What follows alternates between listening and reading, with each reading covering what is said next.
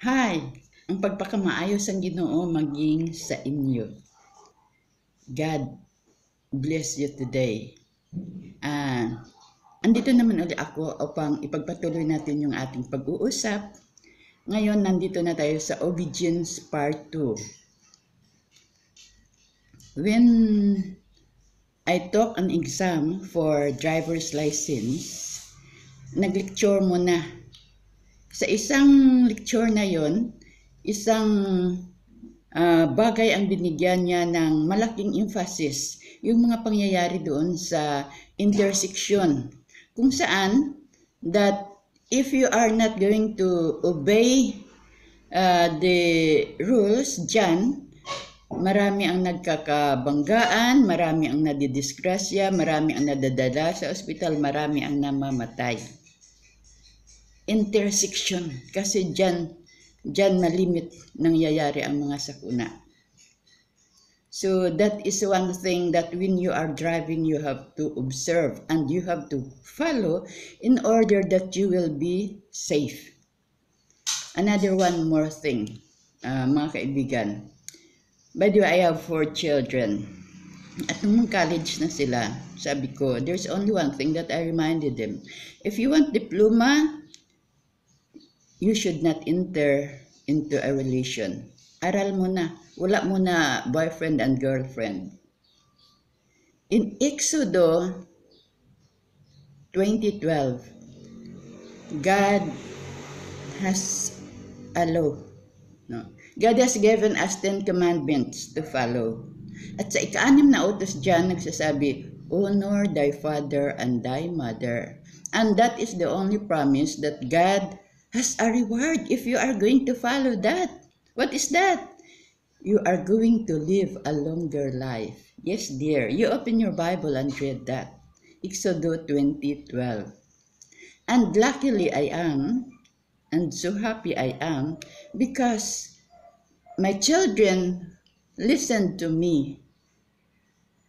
They graduated. They are all professionals with flying colors, modesty aside. May cum laude, may dean's list, take 1 lang ang mga board exam nila. And now, they are enjoying their job and with their partners. See that? So that is only a comparison, the result of being an obedient. Another one thing. Let's go to the Bible character, Daniel. You know Daniel? Daniel, when he was thrown into the lion's den, tinapon siya doon. The king loved him so much. But alam naman natin, utos ng hari hindi nababali. But what happened? Kinain ba siya? Sinakmal ba siya ng mga lion doon doon sa loob ng pinaglagyan sa kanya? Hindi, because the angel shut the mouth of the lions. At kinaumagahan, pinuntahan siya ng hari and nakita ng hari na siya ay iniligtas ng Panginoon niya.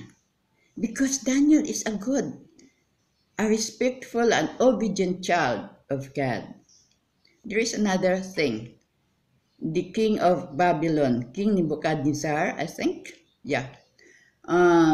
Nagpagawa siya ng golden statue at mayroon siyang utos na ang sino man na makarinig ng huni ng trumpita, kailangan ang lahat ng mga tao, lahat ng rasa, lahat ng language, lahat na makarinig, kailangan magbigay ng paggalang doon sa golden statue. Napakataas nun yun, guys. Napakalaki, golden. And one day, yun nga, tumunog yung trumpita at lahat na abot ng tanaw ng hari, nakita niya ang lahat ng mga tao doon na nagbigay galang doon sa golden statue. But wait, mayroon 3 tao na hindi sumunod sa utos ng hari. Sino yan? Daniel and his friend. At dahil utos ng hari hindi nababali, wala siyang magawa. Pinasok siya doon sa horn of fire na napakainit. na kung sa bagay guys, yung guard na naglagay sa kanila doon, insigida or immediately died because of too much heat. But while they were inside the horn of fire, the king observed and these men na hindi lang si Daniel at ang kanyang mga kaibigan ang nandoon. There was a man wearing that white cloth na para bang siya isang, I don't know, I can't describe. At nag-uusap lang sila doon sa loob, hindi sila nasusunog. So the king called them to go out. At nang lumabas sila doon guys, you know what? They examined Daniel and his friends, yung buhok, katiting man ni isa mang gutlo ng buhok ay hindi nasunog. Isa mang kaunti mang part ng damit ay walang sunog. Hindi sila nasunog ng apoy, ni walang amoy ng uso. See? That is how God protect those people who obey and respect Him. It's not only by saying a faith. We need to show our faith through our works. And Daniel did not obey the king's command because he has only one God, the God who is in heaven who created heaven and earth. Abraham, the father of all nations, matanda na sila binigyan ng anak, si Isaac. They were very happy and Isaac was their only treasure. Sa kanilang katandaan, iyon na lang ang kanilang kamayamanan at napakalaga sa kanila ng mag-asawa ni Sarah. But one good day, God told Abraham, offer your son, bring him in the Mount Moriah and offer him to me. Papayag ka ba dyan? But without so much ado, Abraham the next morning bring Isaac there, the Mount of Moriah, and habang nakaiga si Isaac and he was about to stab him, an angel hold his hand at hindi nangyari yun. A test of loyalty, a test of obedience. God said, not everyone that said unto me, Lord, Lord, shall enter the kingdom of heaven, but only those who does the will of God who is in heaven. Guys,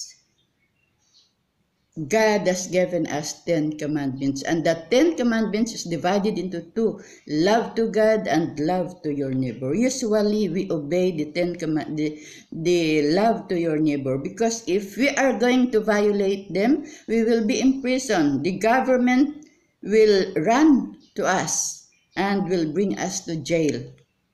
We will be in court. But what about love to God? Sinusunod ba natin yan? Usually, doon tayo napifail. Naiinis ako doon sa isang station sa FM. Sabi niya doon, oh my God! Oh my God! Para bang nakakita siya ng crush niya. Oh my God! Paulit-ulit. Hindi ba niya alam? At ng kanyang leaders, hindi ba sila tinuruan that it is in God's commandment not to use the name of God in vain?